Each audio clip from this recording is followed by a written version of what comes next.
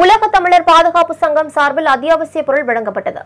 தஞ்சாவூர் மாவட்டம் ஐயம்பேட்டை அருகே அமைந்துள்ள அகரமங்குடி சித்தர்காடு ஊராட்சியில் கொரோனா வைரஸ் தாக்கத்தினால் அரசின் ஊரடங்கு உத்தரவு அமலில் இருக்கும் நிலையில் வேலை இல்லாமல் தவிக்கும் ஏழை எளிய மக்களுக்கு உலக தமிழர் பாதுகாப்பு சங்கம் சார்பில் அத்தியாவசிய பொருட்கள் வழங்கப்பட்டது.